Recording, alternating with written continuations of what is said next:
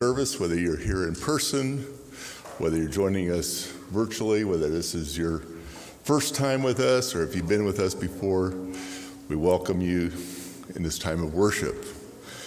Our focus this morning is going to be around the surprise of Easter. As the women visited the tomb, they were surprised at what they found. They didn't expect to see what they found. In fact, what they saw was the beginning of a totally different story than what they expected. Today we'll reflect a little bit on what that means for us in terms of the certainties we hold and how to be open to the newness which God brings into our world in various ways in our own stories. Let's join together in prayer. Creating God, redeeming God, sustaining God. You are always on the cusp of creating new heavens and new earths. And on this Easter morning, we pray that we hold lightly those things that we think are certain so that we may more fully embrace the yet unknown surprises you are creating in the world, in our communities and in our families, in our church, and yes, even within ourselves. You are risen indeed. Amen.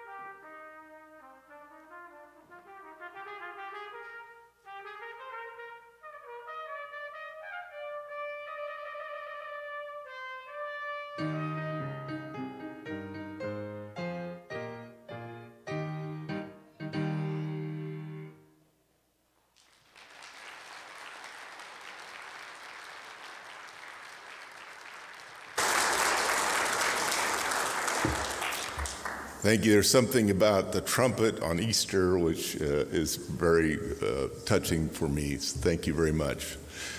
Around the world, a common greeting on Easter morning is to greet each other with the phrase, Christ is risen, and then to respond with Christ is risen indeed. I'm going to invite you to stand and greet those around you. And also, if you don't know each other, make sure you know, exchange names and get to know each other a little bit. Christ is risen indeed.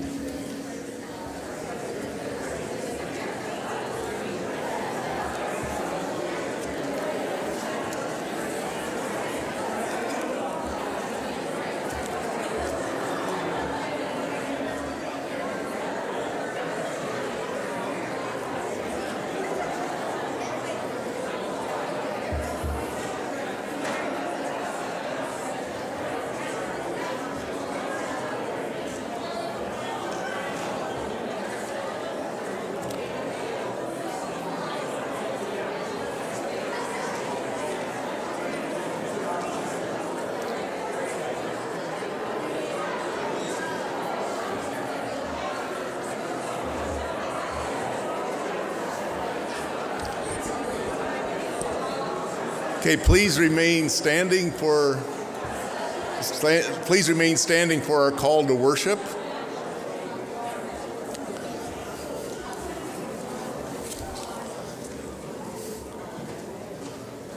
Well, those of you on the left side will be group 1, and those on the right side will be group 2, and the call to worship is on the overhead here.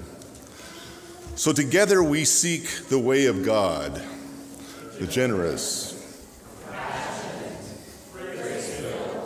inclusive, abundant, powerful, unsettling way of God. On this day that God has made, may our hearts be open to the good news. Christ is not here, for he has risen. Jesus Christ has risen indeed.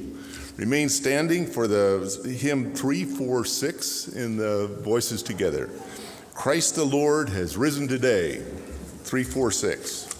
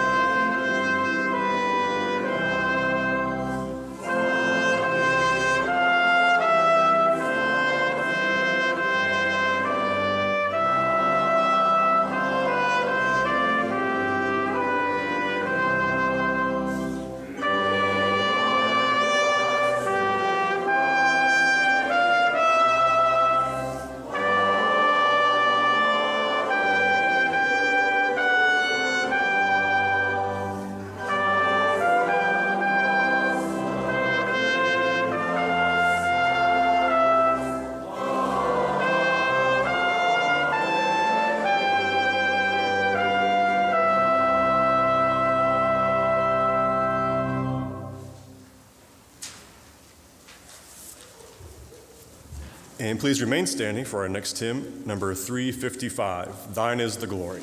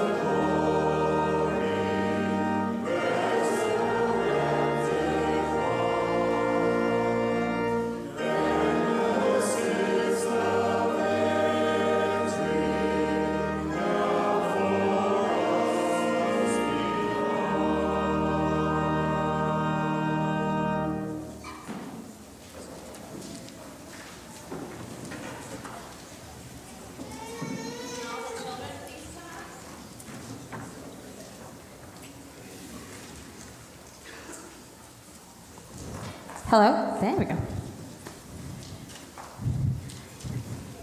Okay, there we go. Good morning. Good morning. Hi. Can you have a seat? Thank you. Just sit right there. Okay. Okay, so my name is Allison. At our house, we compost. Do any of you guys compost at your house? Yeah, right? Good. Sounds like a lot of people do.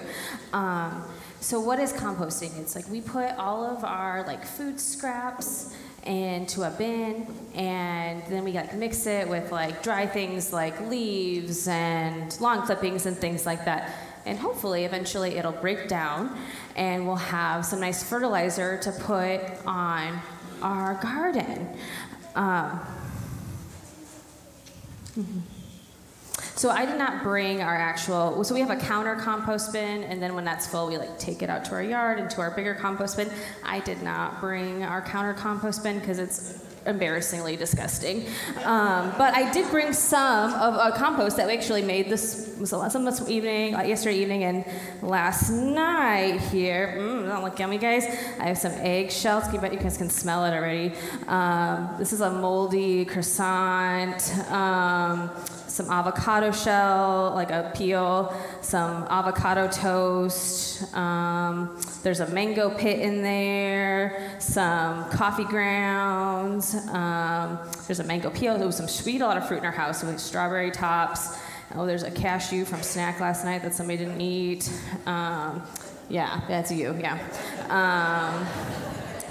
But yeah, so this is all the stuff that we'll take out to our compost when we get home. What are some fruits and like our vegetables that have like really big seeds that you like scoop out and you have to like put in your compost? Ian?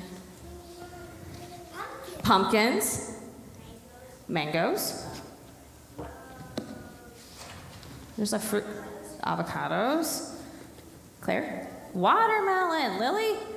Peach. Yeah. So sometimes, what this compost makes, like it has this, like makes a nice warm environment, and then when it rains, it creates a nice environment for seeds to germinate or sprout, right? Sometimes we have surprise things that grow in our compost. Last year we had this like big, last couple years we had this like big viney thing that grows. I'm not great at identifying plants. And so, but eventually we figured out that it was, I have it here, it was ornamental pumpkins that were growing in our compost. It wasn't this exact one. I think we might have got these from a pumpkin patch, but we probably had gotten them the year before at the pumpkin patch and tossed them in there, and then they started to sprout. One year I think we got a cantaloupe. My dad has grown a squash out of the compost. And it was so we had these like surprise plants that we didn't even plant that are growing in our compost.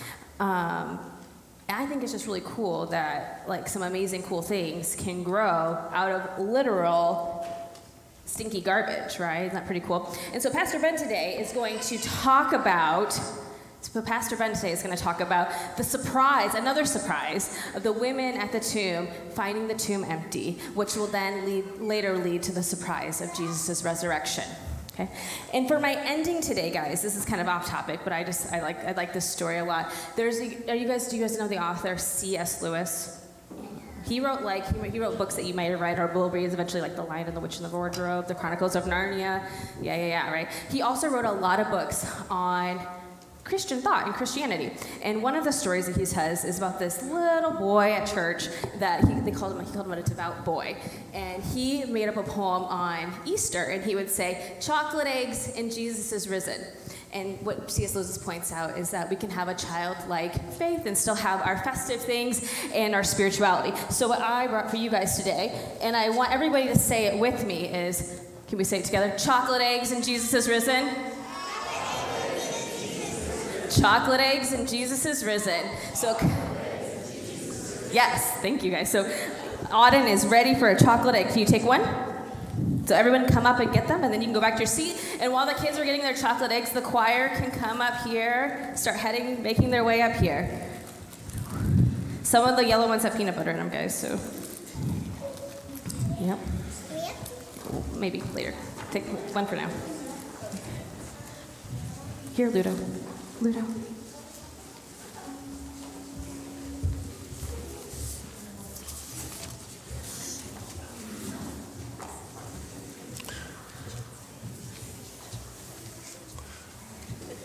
We'll invite the ushers to come forward and receive our tithes and gifts at this time.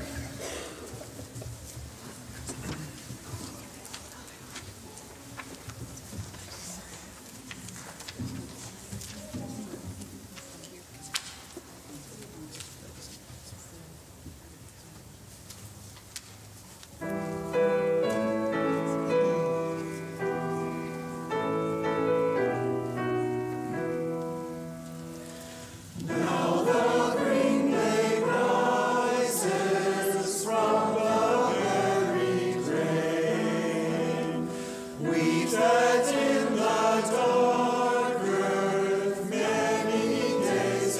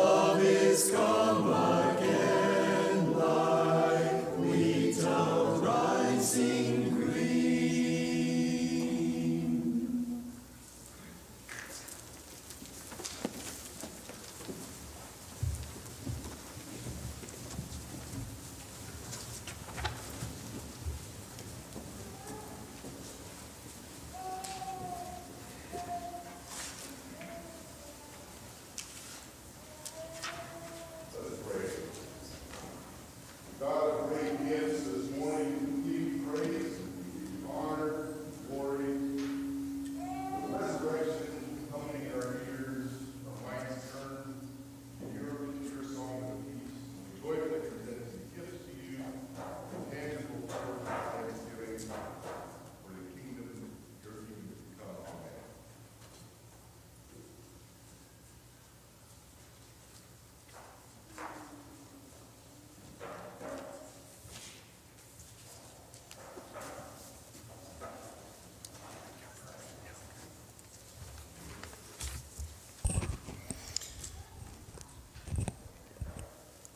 Juan 20, versículos 1 a 18.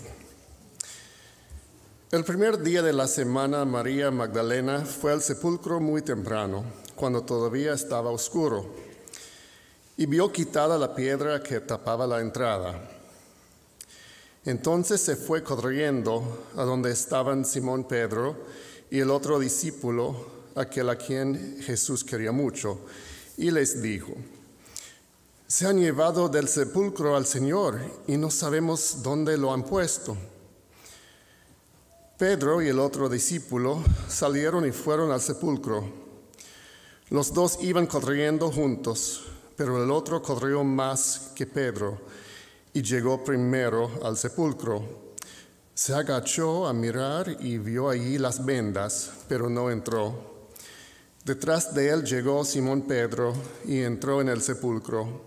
Él también vio allí las vendas y además vio que la tela que había servido para envolver la cabeza de Jesús no estaba junto a las vendas, sino enrollada y puesta aparte.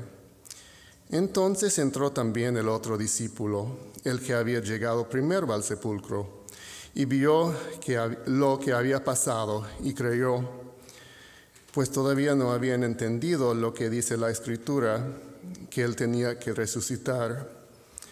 Luego aquellos discípulos regresaron a su casa. María se quedó afuera junto al sepulcro llorando.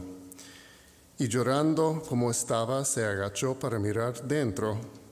Y vio dos ángeles vestidos de blanco, sentados donde había estado el cuerpo de Jesús, uno a la cabecera y otro a los pies. Los ángeles le preguntaron: mujer, ¿por qué lloras? Ella les dijo: porque se han llevado a mi Señor y no sé dónde lo han puesto. Apenas dijo esto, volvió la cara y vio allí a Jesús, pero no sabía que era él. Jesús le preguntó: mujer, ¿por qué lloras? ¿A quién buscas? Ella, pensando que era él que cuidaba el huerto, le dijo: Señor, si usted se lo ha llevado, dígame dónde lo ha puesto, para que yo vaya a buscarlo. Jesús entonces le dijo: María. Ella se volvió y le dijo en hebreo: Rabuni, que quiere decir maestro. Jesús le dijo: no me retengas, porque todavía no he ido a reunirme con mi Padre. Pero ve y di a mis hermanos que voy a reunirme con Él, que es mi Padre y Padre de ustedes, mi Dios y Dios de ustedes. Entonces María Magdalena fue y contó a los discípulos que había visto al Señor, y también les contó lo que Él le había dicho.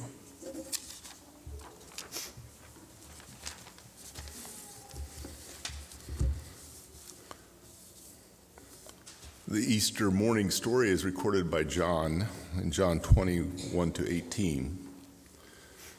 Early on the first day of the week, while it was still dark, Mary Magdalene went to the tomb and saw that the stone had been removed from the entrance. So she came running to Simon Peter and the other disciples, the one that Jesus loved, and said, "They have taken the Lord out of the tomb, and we don't know where they have put him." So Peter and the other disciples started for the tomb. Both were running, but the other disciple outran Peter and reached the tomb first. He bent over, looked in at the strips of linen lying there, but didn't go in. Then Simon Peter came along behind him and went straight into the tomb, and he saw the strips of linen lying there, as well as the cloth that had been wrapped around Jesus' head. The cloth was still lying in its place, separate from the linen. And then finally the other disciples, who had reached the tomb first, also went inside, and he saw and believed. They still did not understand from Scripture that Jesus had to rise from the dead. Then the disciples went back to where they were staying. Now Mary stood outside the tomb crying, and as she wept, she bent over to look into the tomb and saw two angels in white seated where Jesus' body had been, one at the head, the other at the foot. They asked her, "Woman, why are you crying?" "They have taken my Lord away," she said, "and I don't know where they have put him." At this, she turned around and saw Jesus standing there, but she did not recognize that it was Jesus. He asked her, "Woman, why are you crying? Who is it that you're looking for?" Thinking he was the gardener, she said, "Sir, if you carried him away, tell me where you put him, and I will get him." Jesus said to her, "Mary." She turned toward him and cried out in Aramaic, "Rabboni," which means teacher. Jesus said, "Do not hold on to me, for I have not yet ascended to the Father. Go instead to my brothers and tell them, I am ascending to my Father, and your Father, and to my God and to your God." Mary Magdalene went to the disciples with the news, "I have seen the Lord." And she told them that he had said these things to her.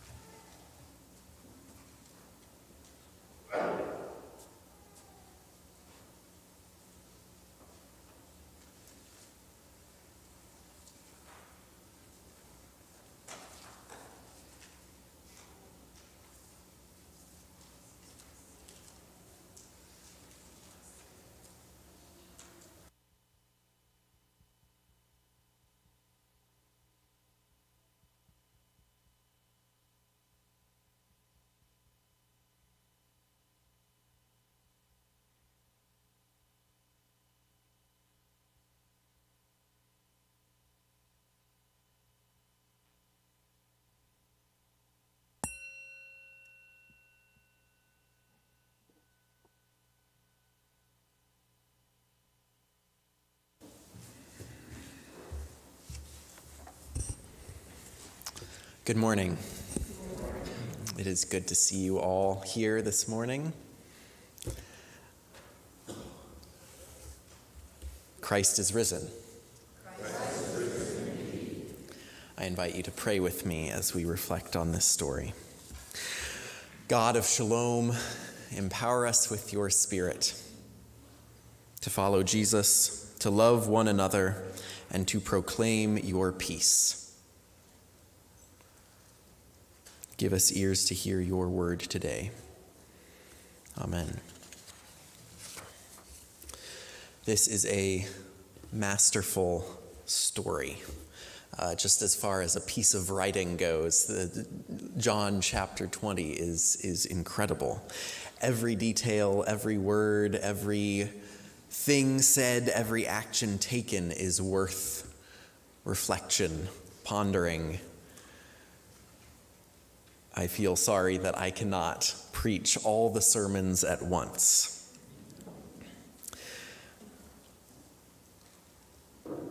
So we just enter in to this story that is the deepest of all stories and see what we can see. And this morning, one of the things that I'm wondering is, what is more certain than a closed tomb? What can you imagine that seems more final?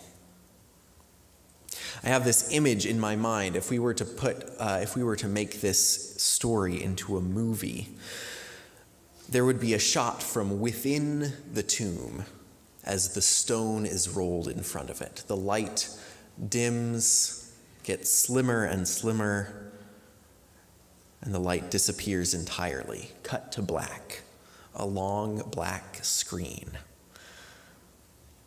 And then what? The theme of this Easter worship is from certainty to openness. And that sparked my imagination.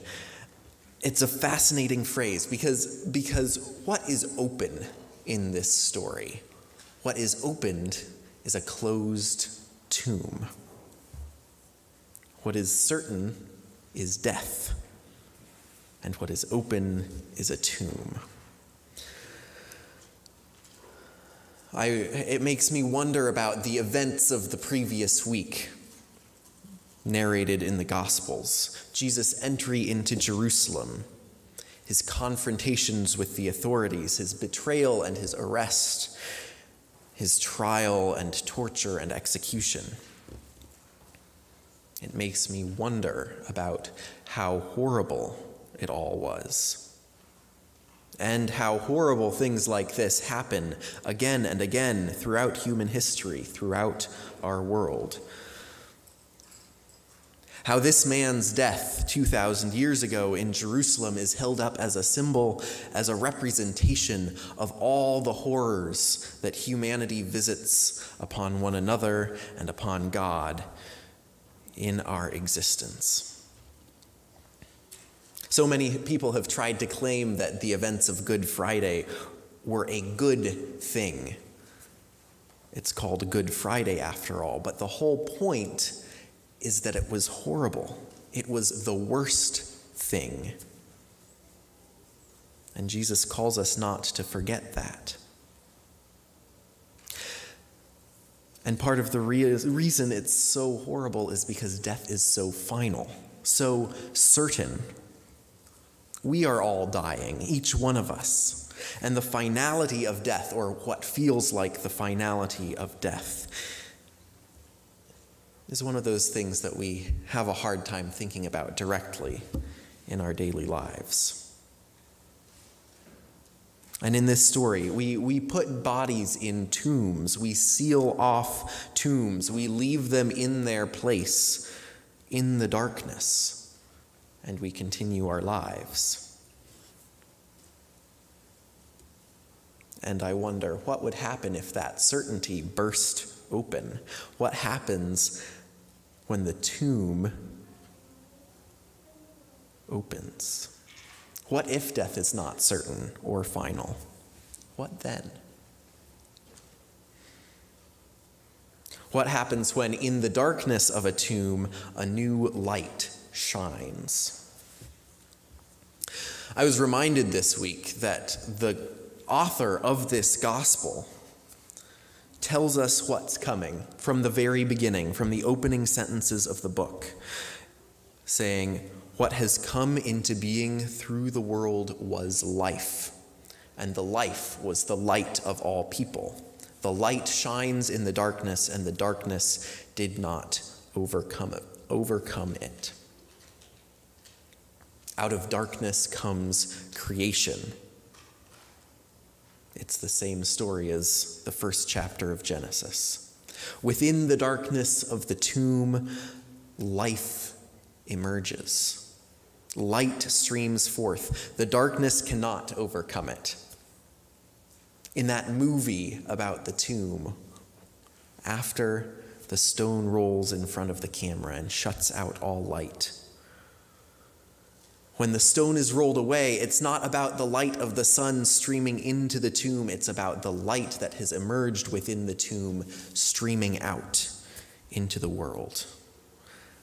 There is new light, new life, born within the darkness of that tomb, coming to enlighten the world. That's what John says in chapter 1.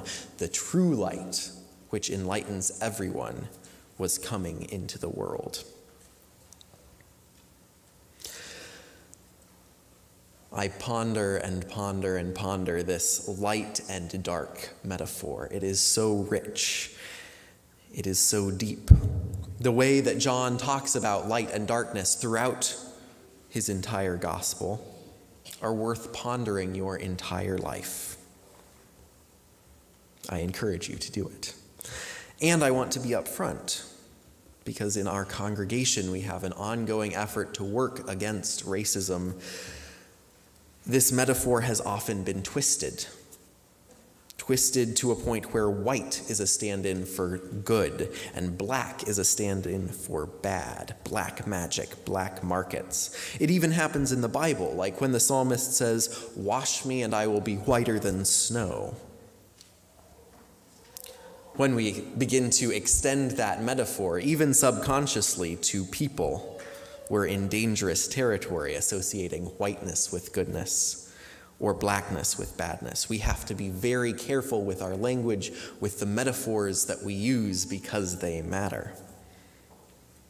Although it is worth mentioning that whoever wrote that psalm did not have white skin, so it's obviously not what they were talking about.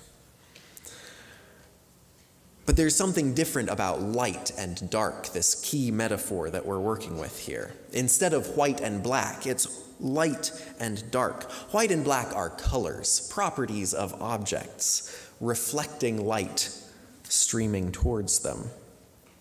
Light itself is different. Light and darkness says something about the presence of a source, something that makes things visible in the first place, whatever color they are. Darkness is the absence of light. There is no source. It makes vision difficult. Light is the first creation of God, the original source, and it's recognized as essential to life. And here, in this resurrection story, in John chapter 20, everything gets turned on its head. John says, yes, there is that previous creation. And then, now, suddenly, there is new creation. Here in this moment, the two meet. In the old creation, Jesus is arrested and tried and condemned to death under the cover of darkness. The people doing these deeds hope to hide within the darkness. When Jesus dies, they hide his body from the light of the old creation, shutting it in a tomb. And then, on the first day of the week, comes the dawn, not just of a new day, but of an entirely new creation. This new creation life and new creation light comes from inside the tomb. That's where it begins. Not the world of the sun and the living people that we're used to. This is something utterly new, utterly unique. The light of the new creation shines out from the tomb into a world that has never seen such a thing before. Even though our sun is still shining, it is this new light that allows us to see, to perceive the world around us. And the darkness Everything we're used to that previously did not let us see will not overcome the new light and the new life. The present world fears darkness, tries to confine people and death and deeds to darkness, tries to be certain of it. The new creation, though, is birthed within darkness and shines within it.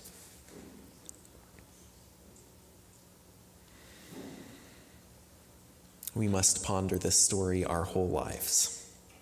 We are living in a new creation if we but have eyes to see it. All the powers of this world fear death and darkness, yet death is only certain in this present creation. In the new creation, life emerges again and again and again. We have this hope for the future and the abundant eternal life for the present through this great creation of God. This Easter, I invite you to celebrate this new creation. I will close with a poem, my favorite Easter poem by Wendell Berry, written in early days of the U.S. invasion of Iraq in 2003. It was relevant for that time, and it is for our time too, with war and suffering and hope all around us. It goes like this. The politics of illusion, of death's money, possesses us. This is the hell, this is the nightmare into which Christ descended from the cross, from which also he woke and rose, striding godly forth, so free that he appeared to Mary Magdalene to be only the gardener, walking about in the new day among the flowers. Amen.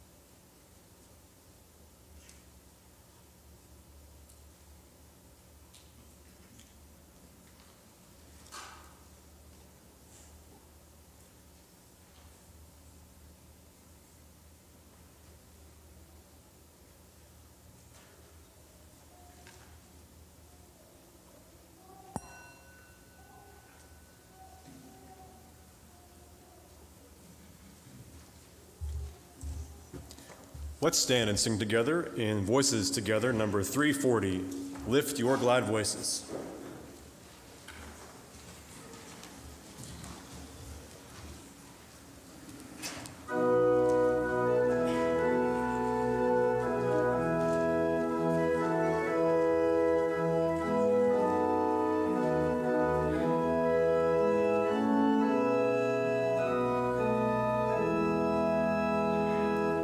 Lift your voices in triumph.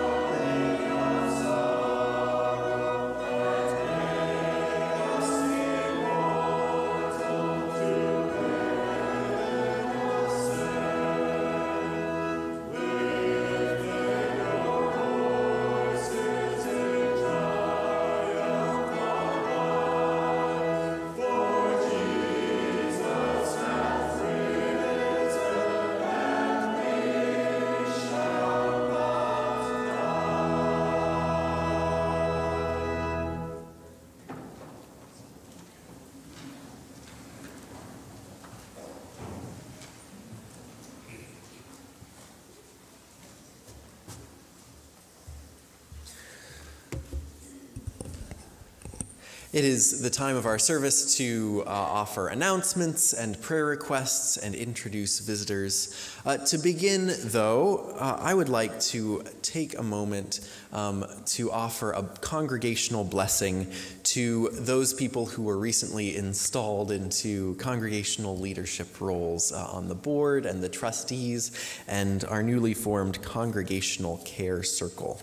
If that is one of you, please start coming up to the front here. I know several people are out of town this morning. So the board members are Maureen Entz and David Kaufman. The new trustee member is Jeremy Kindy. And the Congregational Care Circle is made up of Paul Unruh, Joyce Bedsworth, Miguel Alatorre, Chris Tyson, and Mary Dirksen. So there are three of us present here, a lot of travelers, but these people, just stand right here in front of the communion table, thank you. These people will receive your congregational blessing for all the work that they are embarking on. I'm going to come down to the floor and we'll do a reading that will appear on your screen.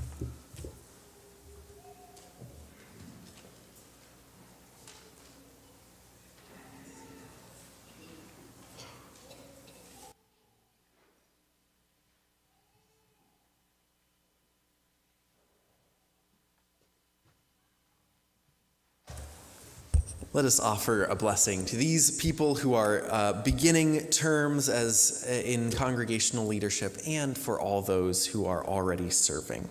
Let's read together.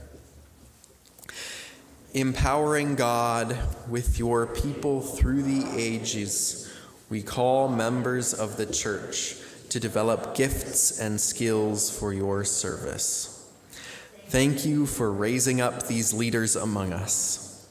Fill them with the love of Christ and the church. Empower them with your Holy Spirit. Bless them with joy in the work of ministry. We pray for wisdom, patience, and hope in this calling. May we use the authority entrusted to us with confidence and humility. May we grow into the mind and spirit of Christ through our service. For the gifts that the Spirit nurtures within us and the ministries to which we are each called, thanks be to God. Amen. And we will continue the blessing with the next reading, which I believe is on your screen too.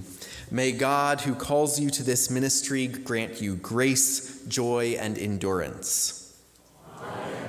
May Christ guide and empower your service and leadership. Amen. May the Holy Spirit fill you with the gifts you need. Amen. May the one whose love unites us as the body of Christ strengthen us to live and proclaim the gospel together. Amen. Amen. Thank you, Maureen, Joyce, and Paul, and all of those who are in leadership here at Shalom. Now, you may have noticed that we passed around the offering baskets today. That was a change in practice that we're trying out. We used to do it several years ago, and we're doing it again. Another thing that we used to do is have the microphone travel around the congregation for prayers and prayer requests, announcements, and any visitors you'd like to introduce to the congregation. So Ron will walk around and just flag him down if you have something to share.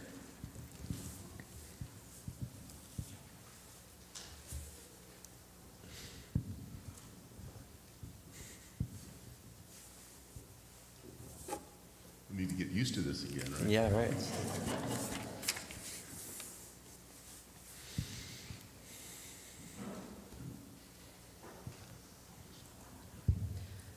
I'm Doreen Esau, and my mother Zola Esau is here. My daughter Eilish and Gabe are being shy, but they're also here. Okay, thank you.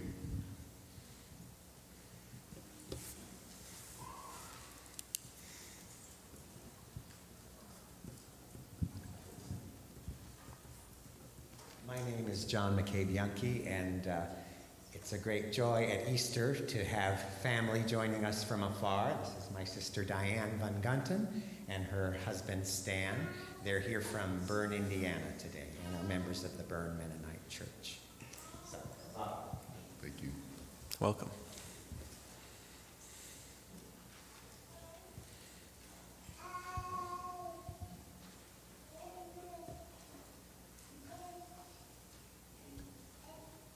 My name is Tim Hubert, and Heidi would like me to introduce her aunt and uncle, Arlen and Moretta. Welcome. I just found that out when I reached for the mic. I'm also, I'm not just here with my wife, I'm also here with the Congregational Board, and we are currently looking forward to the Western District Conference Assembly at the end of July, and we're looking for delegates. It will be at a camp with lots of activities near Dallas. So if you're interested in Dallas or activities, it's for you. And I also read in a news announcement this week that one of the things that they will be doing at this year's annual assembly is welcoming a congregation in Guatemala into membership. And so that's kind of an exciting development as well. So it should be a lovely weekend. And if you're interested in being a delegate, contact the office or Pastor Ben or the Congregational Board. There's an email address, board@shalomnewton.org, and if you want to know how to spell that, there's an announcement in the bulletin.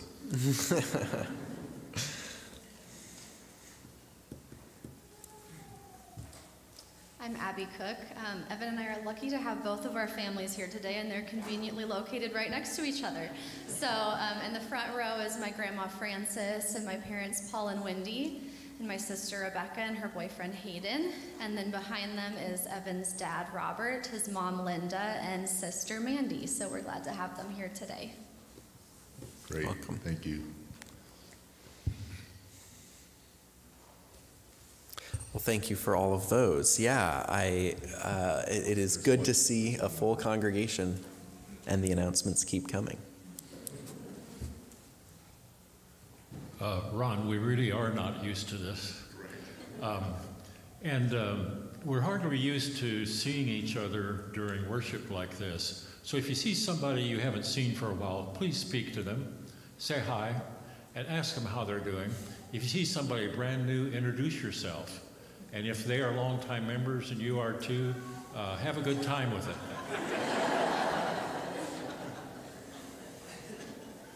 There have been a few new folks that have joined us during this time of virtual worship. It's a little bit hard to know who's really new for the first time. Yeah. Okay. Thank you.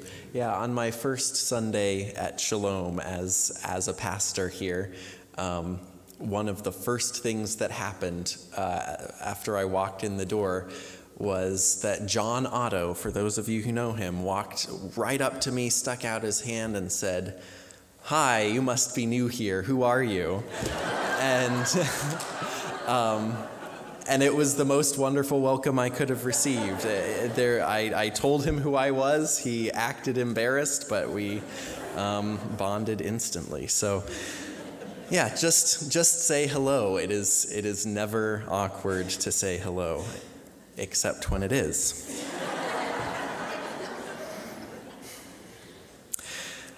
So just a few announcements in your bulletin to make you aware of. The church office will be closed the next couple of days as we take our Easter holiday, etc. And so just be aware of that. The Vacation Bible School is coming up the week after Memorial Day, so if that is relevant to you, either as a volunteer or as a parent or as a child, check out that announcement in your bulletin as well. And I would like to invite anyone who is interested into a membership class at Shalom. Once or twice a year, I run a series of conversations where people interested in joining in membership get together, share with one another, learn about the congregation, learn about Anabaptism, and then join in congregational membership. If that is something that you're interested in, please get in touch with me. We have a handful already, and I hope to have a few more. And finally, this was an idea from the worship committee that we're going to try in the month of May, the announcement called Show Us Your Pandemic Projects. We know through talking with people that there are all sorts of interesting things that you all have been up to over the past couple years, new hobbies that you've taken up, or projects that you've done, or just things that you have accomplished or given yourself to in a variety of ways. And we thought it would be fun, and I hope you do too, to share some of that with one another. So during the month of May, we'll have tables set up in the gathering space. So bring your thing that you built, or a picture of the chickens that you got, or whatever it is that you have taken an interest in recently, something that you do outside of work just for the joy of it, and we'll share with one another what we've been up to.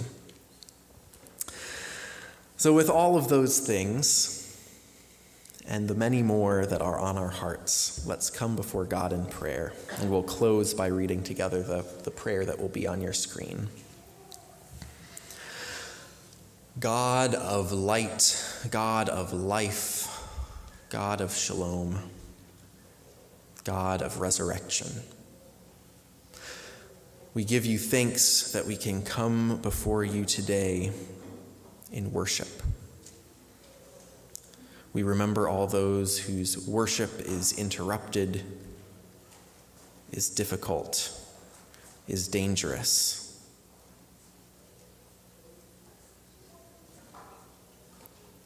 We pray for our congregation,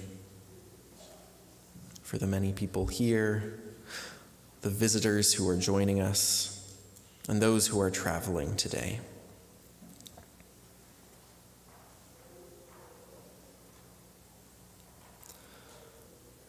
We pray for our conference, Western District Conference, as it prepares for its annual assembly. We pray for Mennonite Church USA as it prepares for an assembly as well. We pray for the church around the world celebrating your resurrection this morning. May we be witnesses to the new life and new creation that you offer today and all days.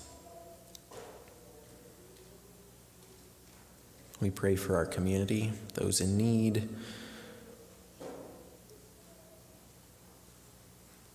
for all of us who can share your gifts with the world.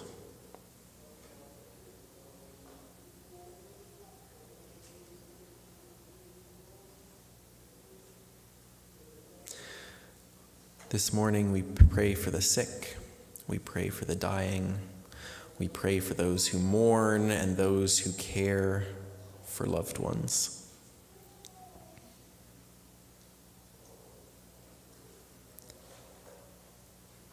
When faced with death, give us hope for new life. And send us your Spirit, God, Spirit of hope, Spirit of life, Spirit of creation, as we pray together in one voice with the words on our screen.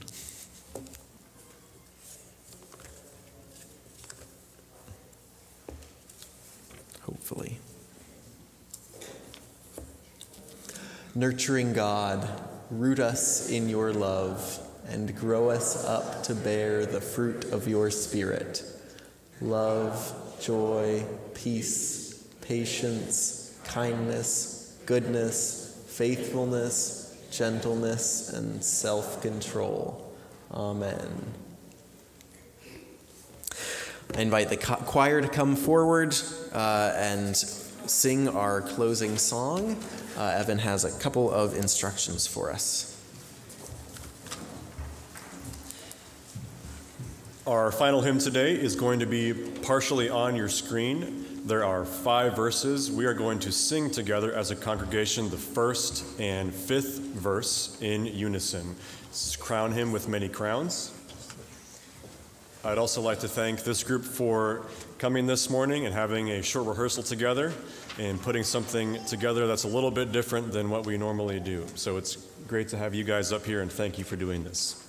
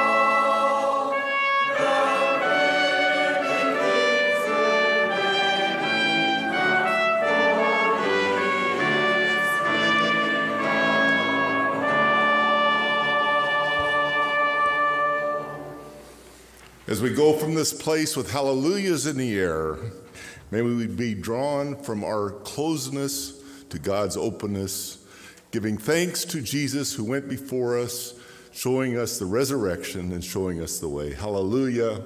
Amen.